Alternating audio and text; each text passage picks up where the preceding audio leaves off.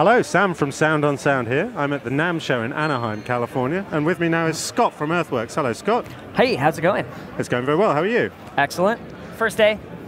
Fantastic. The enthusiasm has still not quite been rubbed off you yet. Yeah, that's right. It'll probably last at least another couple days. Oh, yeah. Good work. You've got stamina. Excellent. You've also got a new product, which is very shiny and attractive. This is your new microphone. Tell us a little more about this. Okay, so this is a brand new live vocal microphone. We've made live vocal mics in the past. This thing takes everything that we've learned over the past 10 years and it kind of kicks it up a notch. So first of all, this is solid stainless steel.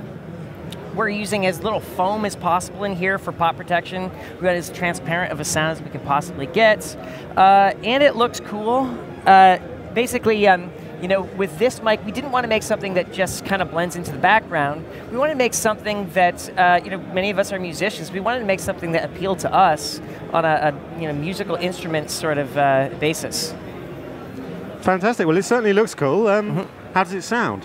Well, okay. So it sounds, I guess the simplest way that I could say it is it sounds like an Earthworks vocal mic. It doesn't sound like a microphone, it sounds like the person you put it in front of.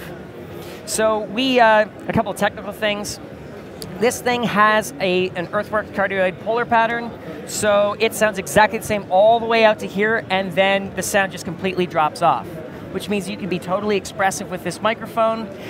You can go all the way out to here and you sound exactly the same. Now the other thing is it has a really gentle proximity effect, but it has the largest capsule of any Earthworks microphone, and so when you go out like this, you still have usable bass response, but it never becomes boomy even when you get this close.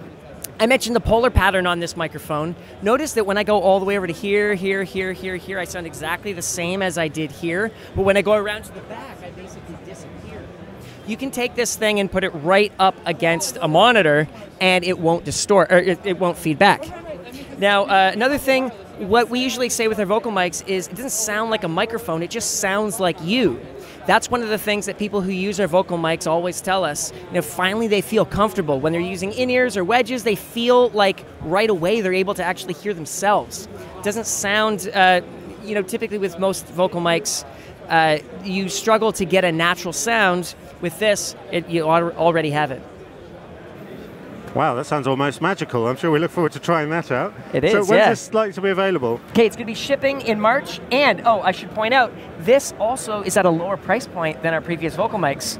So the SR314, which is our flagship vocal mic, is $999, and this is only $699. Wow, so there's also a radio version, I understand. That's right, yep, there's a wireless version. This is the black version, but it's also going to be available in stainless steel just like this. And it's going to start out being available, compatible with the 3-ring connector. So, you know, Shure, Electrosonic, in those brands.